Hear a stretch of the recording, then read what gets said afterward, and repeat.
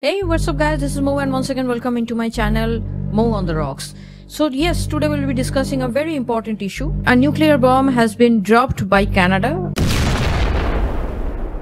And when I say it's a nuclear bomb, it's not a regular nuclear bomb that we know. No. Justin Trudeau has decided to drop a nuclear bomb from his mouth. And after the G20 summit, he has faced a lot of criticism and a lot of backlash, not only from his own country, but from the entire world's media. Leaders at G20 pull up by PM Modi for encouraging extremist activity. Canada's opposition parties are now gunning for Justin Trudeau, the Prime Minister, after the G20 summit.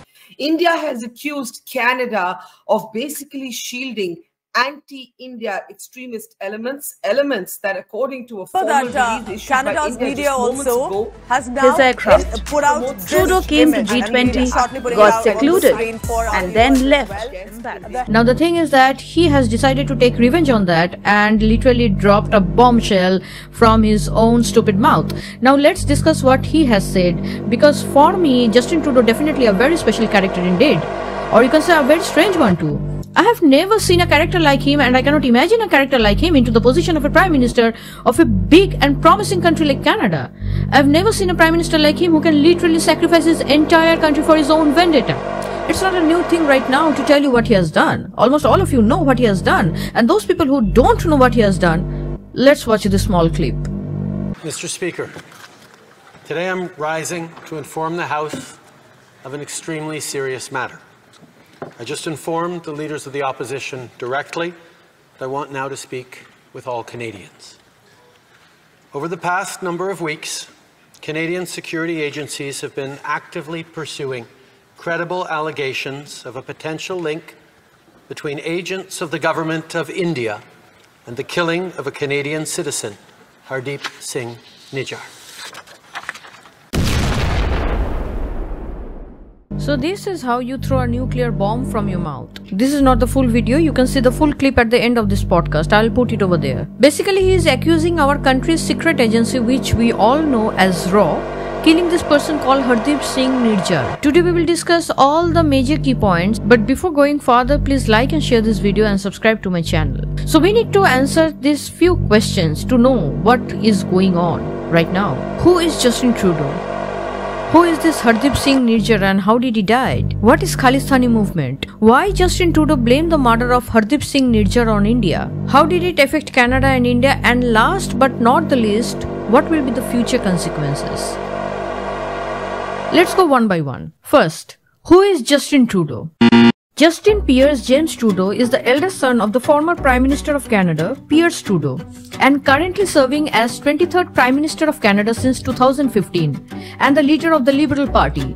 Justin Trudeau usually has an outer image of an athletic, flamboyant, a ladies' man, a fashion icon, and an adorable politician, but also carry a clear and real image of a politician who plays identity politics, gets caught in grouping scandals, does not respect due processes, deflects accountability questions, dropped the ball on COVID vaccines, can't deal with 2 Canadian hostages in China, plays foot size with extremists, etc. etc. Whatever he says or does can't be a serious matter because he never does anything to actual serious matters. You can see an article which has been released by BBC on 23rd May. Now if we see the article, and just mind it, this is not a small article, this has been released by BBC itself. I'll be putting all those links in the description box so that you can check it out. Chinese has been interfering in Canada's election and each and every aspect of Canada's government. Trudeau has been responding in a very naive way. No action has been taken by Trudeau for Chinese interference. Not a long time ago, a Chinese executive was arrested on the land of Canada for US fraud charges, and in exchange China took hostage of 2 Canadian citizens in China. And guess what the Prime Minister of Canada did? Nothing. Despite of failing terribly to promote his internal policy within his own country, he is always poking nose and interfering in other countries' internal policy, that also with pride. According to CTV News,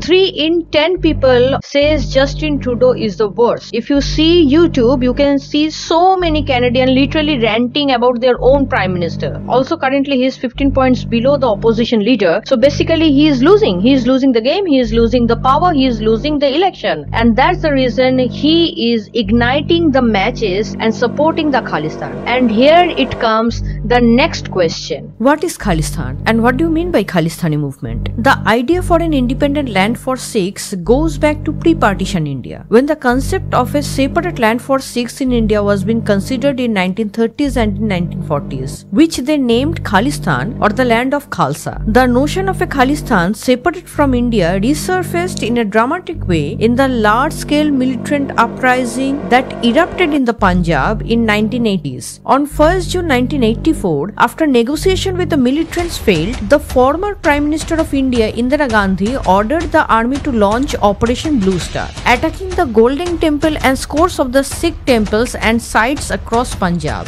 This operation also led to the assassination of Prime Minister Indira Gandhi on 31st October 1984 by two of her Sikh bodyguards as an act of revenge. In the 1900s, the first major wave of Sikhs, the majority of whom were men, moved to Canada mostly to work as labourers, logging in British Columbia and manufacturing in Ontario. Among those, many Khalistani Sikh activists fled India and went to Canada, where they were welcomed by a large Sikh community, many of whom had been sympathetic to the Khalistani idea. Though Sikhs also moved to Britain, Australia and United States, they have been particularly drawn to Canada because of the parallel value systems. A sizable community of Sikhs has been growing in the country since the early 20th century, especially in British Columbia and Ontario. Though support for Khalistan is illegal in India, in Canada, Sikh activists are able to speak freely. In early 2018, some militant groups were arrested by police in Punjab, India. The recent extremism is backed by Pakistan's Inter-Services Intelligence (ISI) and Khalistani sympathizers in Canada, Italy and the UK. Now this question also creates another couple of extended bonus questions. 1. How dangerous these Khalistanis are and why they has been marked as terrorists. Number 2. Why the Canadian government has been sympathetic to this Khalistani movement? Well, recently Khalistani sympathizer to set the Indian consulate in San Francisco on fire. This event starkly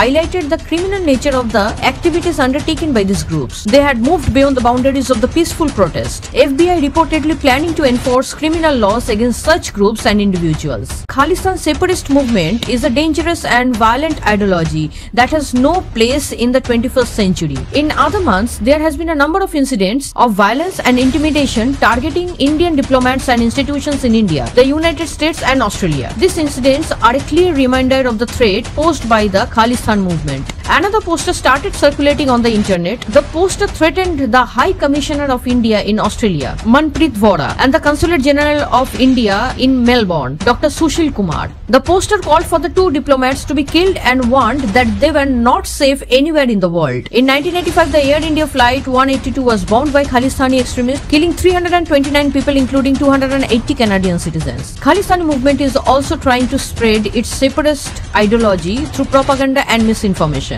In June, a parade by pro-Khalistani supporters head of the Operation Blue Star anniversary featured a float depicting the assassination of India's late Prime Minister Indira Gandhi. The parade in Ontario's Great Toronto area also saw the High Commission in Ottawa expressing displeasure to the Canadian Foreign Ministry. Apart from that, there are 43 individuals considered as terrorists who are hiding in Canada and supports Khalistan and funds anti-Indian activities like killings, extortions, running crime syndicates and allegedly involved in conspiring and to carry out terror attacks in Delhi and were obtaining funds through smuggling of weapons. And most recently, Khalistan leader Gurpatwant Singh Pannu threatened Indians and told them to leave the country. Indo-Canadian Hindus, you have repudiated your allegiance to Canada and Canadian Constitution. Your destination is India. Leave Canada, go to India. Pro-Khalistan Sikhs have always been loyal to Canada.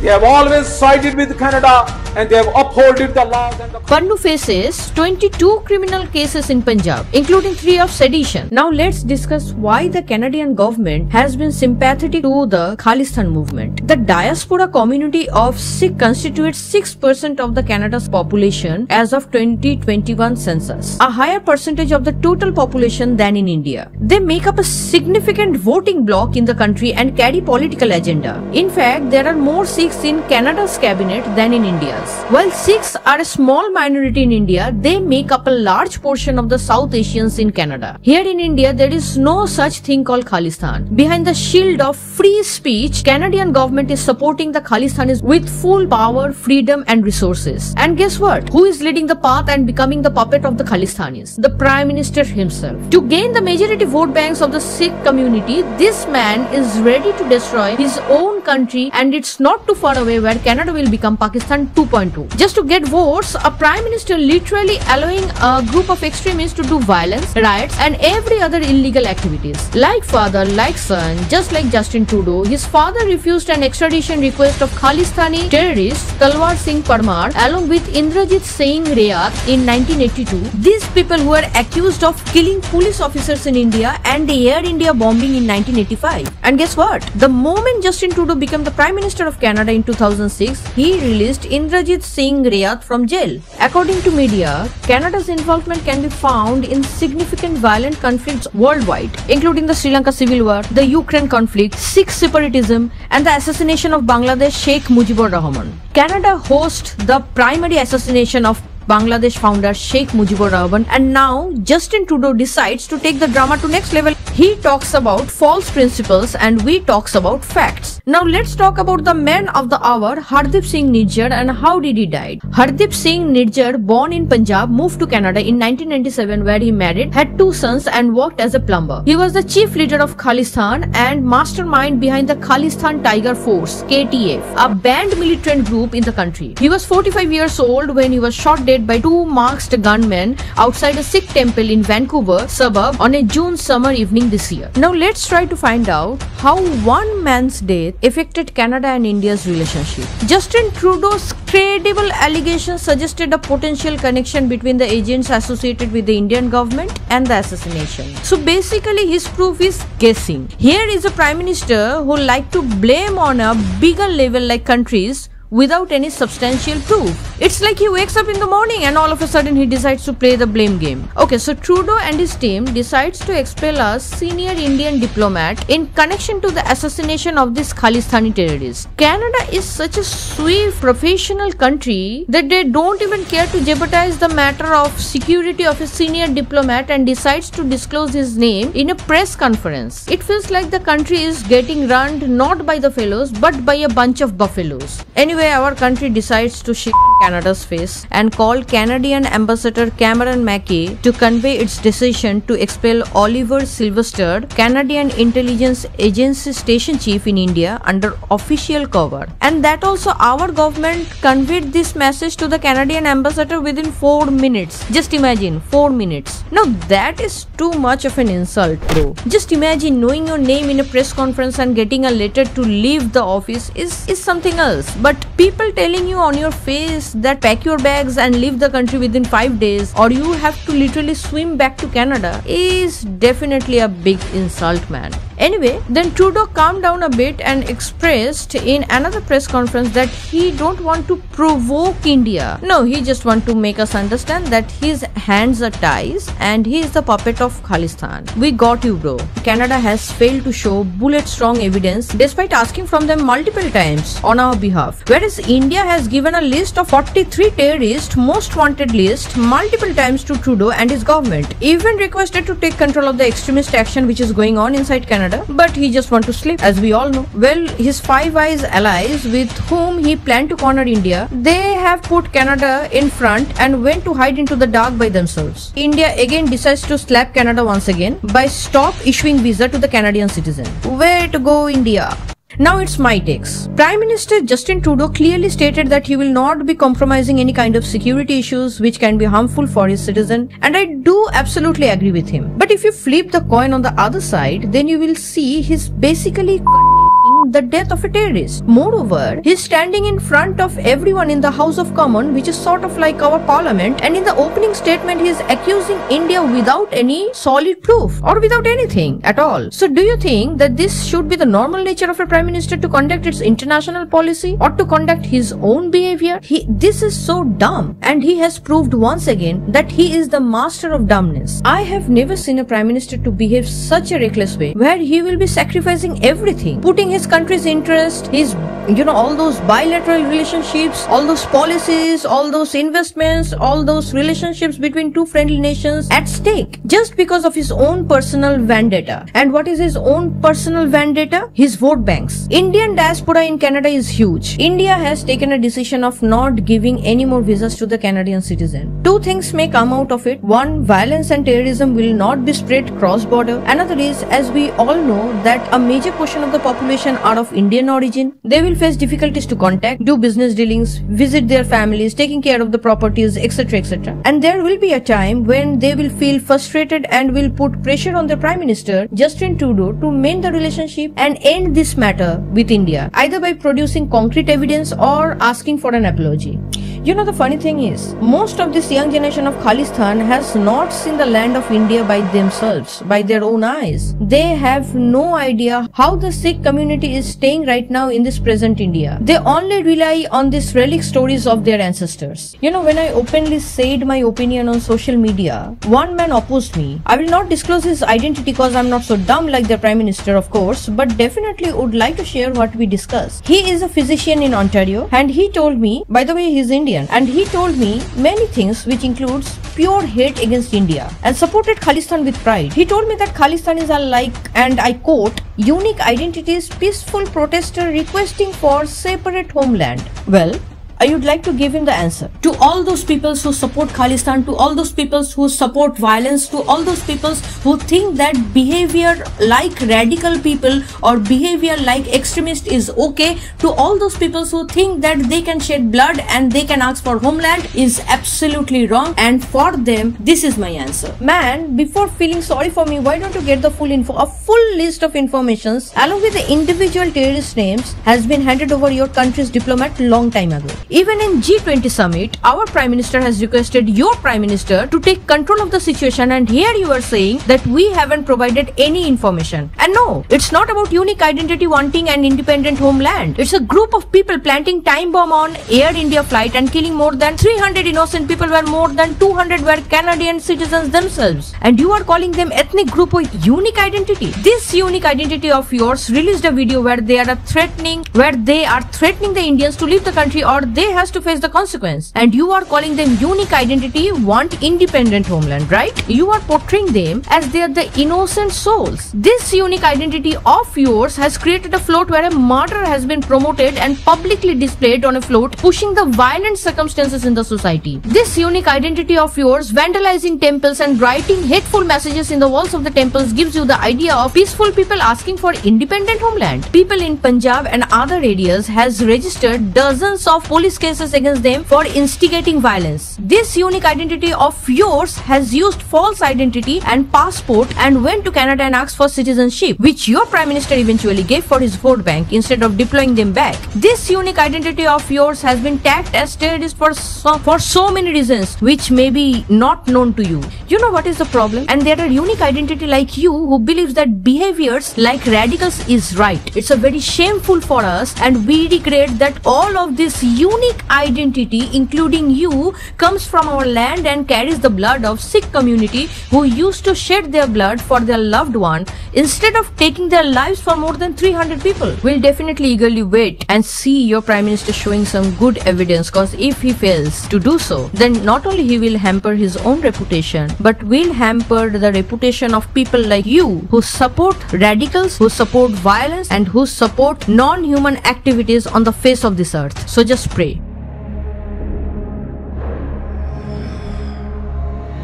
If you like this video, then thumbs up, share this video. I usually post content in Bengali language and English language, or most of my videos are subtitled. So do subscribe my channel, do support me, and like and share this video.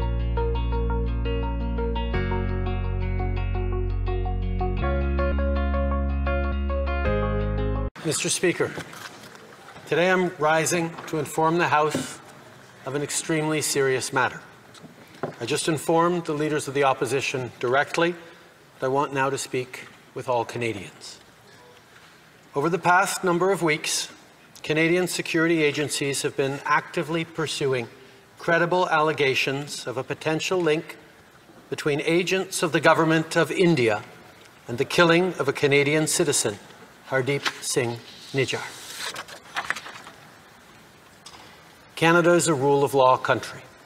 The protection of our citizens and defense of our sovereignty are fundamental. Our top priorities have therefore been, one, that our law enforcement and security agencies ensure the continued safety of all Canadians, and two, that all steps be taken to hold perpetrators of this murder to account. Canada has declared its deep concerns to the top intelligence and security officials of the Indian government. Last week at the G20, I brought them personally and directly to Prime Minister Modi in no uncertain terms. Any involvement of a foreign government in the killing of a Canadian citizen on Canadian soil is an unacceptable violation of our sovereignty. It is contrary to the fundamental rules by which free, open, and democratic societies conduct themselves. As you would expect, we've been working closely and coordinating with our allies on this very serious matter. In the strongest possible terms, I continue to urge the Government of India to cooperate with Canada to get to the bottom of this matter.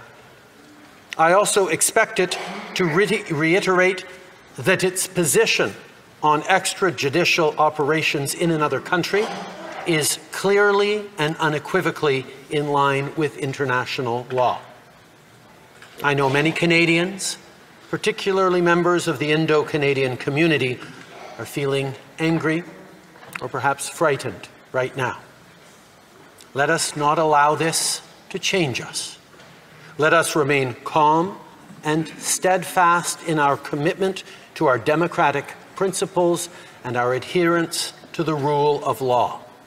This is who we are and what we do as Canadians.